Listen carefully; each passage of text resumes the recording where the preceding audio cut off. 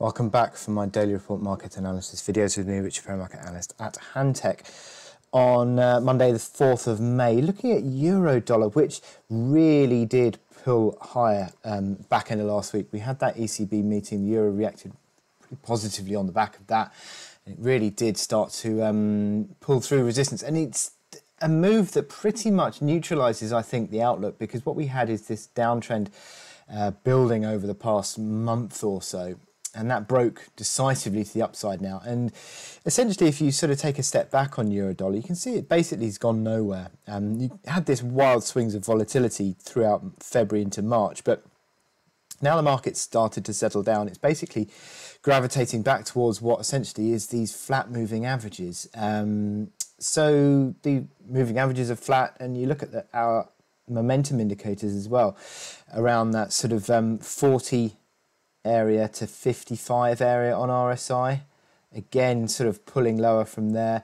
MACD lines sort of hovering a shade under neutral. Stochastics fairly much, I suppose, a range bound configuration, so you could argue a very slight negative bias on the medium term basis, given the fact that momentum indicators tend to sort of gravitate underneath neutral, and arguably yours trading sort of underneath most of these moving averages. But essentially, we're trading in a choppy range now.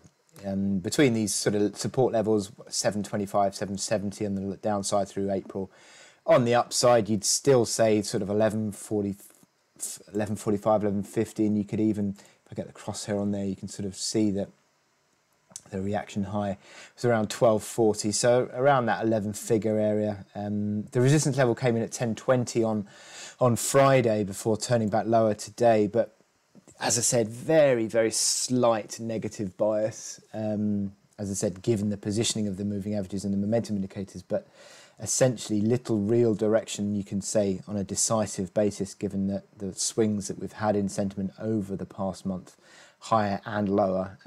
So you wouldn't really be wanting to sit in euro dollar long positions or euro dollar short positions for any length of real time horizon beyond sort of a week or so, because essentially you're just going to give back all those any gains that are accrued. So it just needs to be played on a cautious, probably a near-term basis. That the recent pull higher has sort of fallen away, and you can see the hourly chart just rolling back again. So you now start to bring 108.90 as this pivot line back into play. If it starts to find support above that, you could argue, you again, sort of on a near-term basis, maybe you start to swing back higher again. But essentially, you're pretty much range bound, and it's a range play for now. So I wish you good luck in your trading today. Click here to subscribe to our analysis videos, and go to our website where you can sign up for our webinars.